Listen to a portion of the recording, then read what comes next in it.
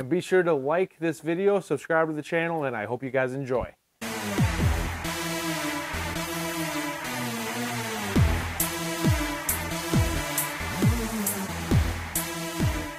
Alrighty, today what we are going to do is we are going to unbox and test out a Craftsman tool. Now this is my first Craftsman tool for the channel, and like I said in a previous video, I will be getting Bosch and Craftsman as well. This kit was $170.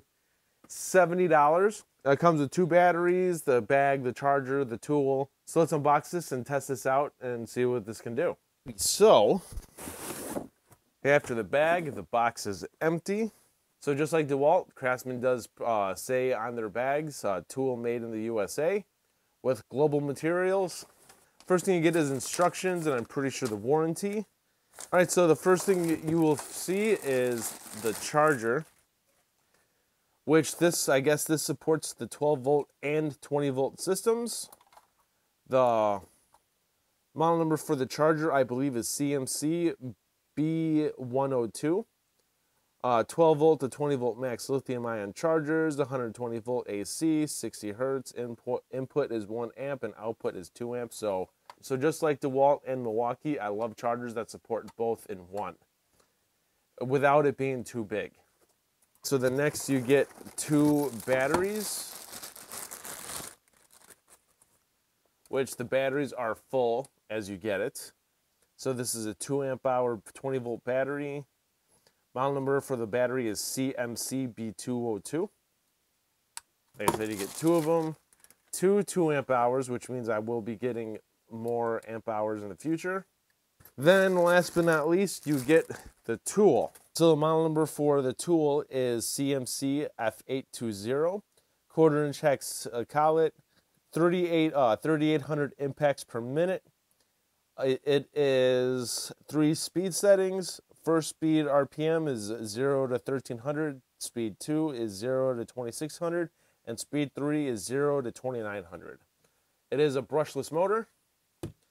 And so yeah, this thing, when it comes to the design, it actually looks pretty cool. I like the way that this looks. So like I said, 3 speed settings. It does have a tri-beam LED light on the front. Speed 1, this is what it sounds like. Speed 2. Speed 3. And let's see what this can do. Remember, when you work, wear gloves and safety glasses. Got mine right here. So we're going to see how well this does putting in timber locks into a log. I'm going to do 2. I'm going to put them in individually, but time it as 1. I'm going to stop the clock as soon as I put the first one in and restart it right when I put the second one in. All right, so battery is full. We are on speed... we are on speed 3. All right, so ready, go.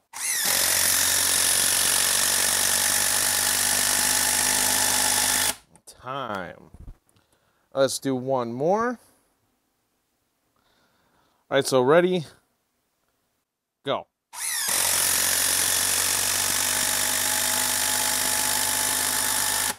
Time. Not too shabby at all. Now this actually did a really good job. It is a little bit loud. But you also can hear the motor whining. And so it's really not that bad. It really isn't when it comes to noise. All right, so let's take them out. All right, so ready, go.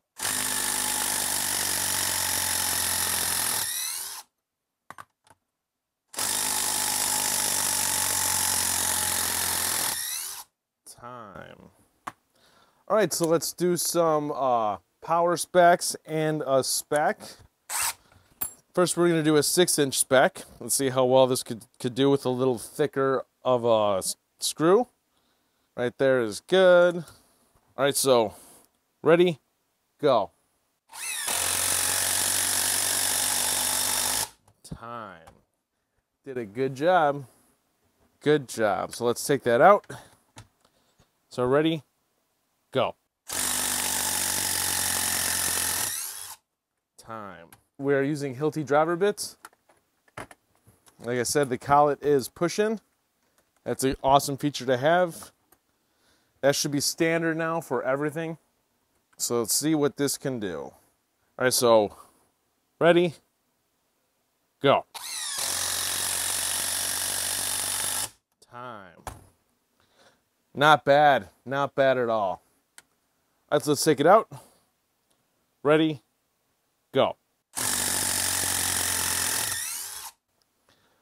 All right, let's see what the battery is. The battery has 2 bars left out of 3. So what we are going to do is we are going to do some lag screws, some 1/2-inch lag screws. We're using Tack Life impact rated socket still. This I've been using this since the beginning of these tests, and it still looks pretty much brand new inside. No chipping, no nothing.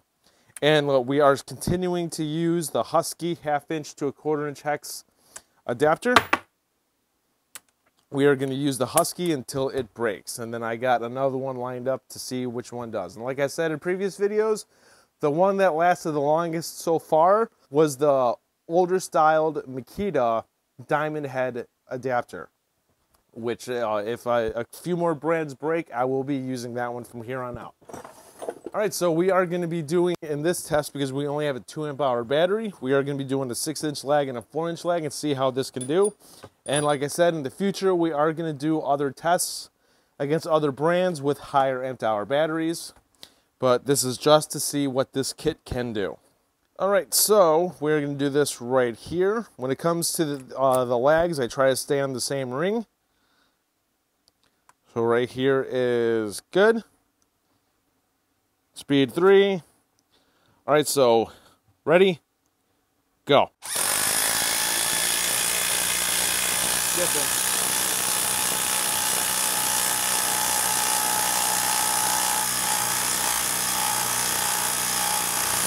Time. Not too shabby. It did it. It did it. Now, like, this might seem simple, but this is actually a hard task to do. A complete 4-inch, 1/2-inch lag into a non-pre-drilled hole is a hard task. Especially the bigger side, the longer you go, the harder it is to do. So we're going to do the 6-inch next. Right here should be good. All right, so ready, go.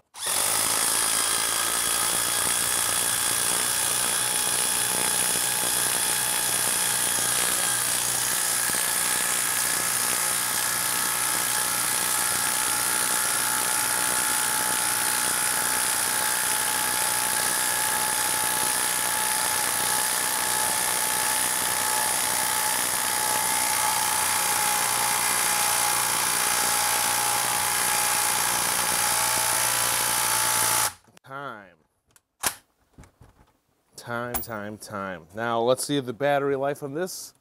Battery's at 1 bar. No, 2 bars. Excellent. So what we're going to do is we're going to let this battery cool down for like about 45 seconds, and we're going to continue to take those out with the same battery. And the second battery is right here. It is still full. I want to do this test with 1 battery to see what it can do. Now, yes, I'm going to make a video about this soon, but the more amp hours you have in a battery, the more power your tool will retain from those cells in the battery.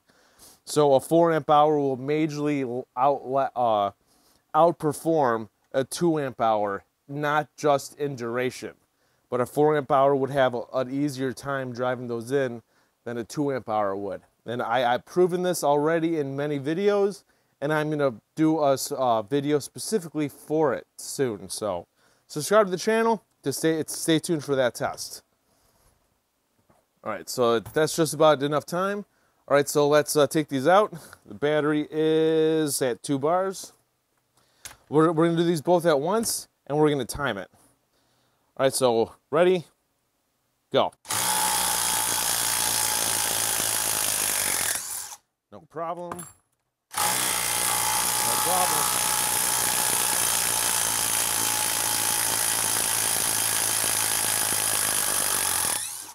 Time. All right, so let's do a quick temperature reading on this. 121, 114, 127 degrees this got up to. 127 degrees, which that's normal in this channel. Like I said, I put these tools through a lot of stress to see what they can do, and if they end up failing, I want it to happen during these tests, so you'd know that it probably would fail if you plan on doing stuff like this. So, because if it's able to do these type of tests, it's more than if it's able to do these type of tests, it's more than able to do anything less. So that's why I do these tests, because it's a huge stress. It's a major stress test. So that's why I do it. If you thought about upgrading your old Craftsman to a brushless motor, or getting into the Craftsman brand and flat out just going straight to brushless, this is actually a good. It's actually a good impact driver. It did the job. It did skip here and there for the tough jobs, but it still did the task. I did have a couple of impacts that weren't able to do this, and Craftsman did. Craftsman did. So, one thing that I just realized that this doesn't come with. Oh, I am wrong. I am wrong on that. I use this tool for everything. So, it did a good job, and this Husky adapter is doing a good job as well. It Milwaukee broke at this point, so yeah, we're going to continue using the Husky adapter until it breaks. If you found this video useful and helpful to help you make your purchase, please like the video, please hit the bell button to be notified of future videos, and please subscribe to the channel. This is Dave Nicholas. Thank you for tuning in, and I'll see you guys next time.